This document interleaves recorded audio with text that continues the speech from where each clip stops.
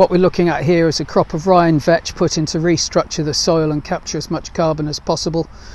That field that's empty over there was winter barley. Really struggling with all the rainfall that was coming down, going through the soil. Crop was trying to die on its feet, and this end of the field, that because the topography was suffering worse, so we put the rye and vetch in.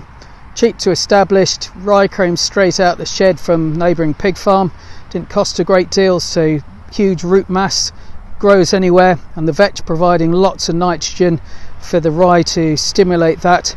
But more importantly, what I wanted to show you is just the restructured nature of the soil. So if we just have a look at how easy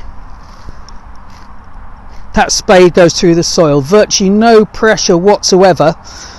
So that means that the roots are going to have exactly the same ease of entry into the soil later on.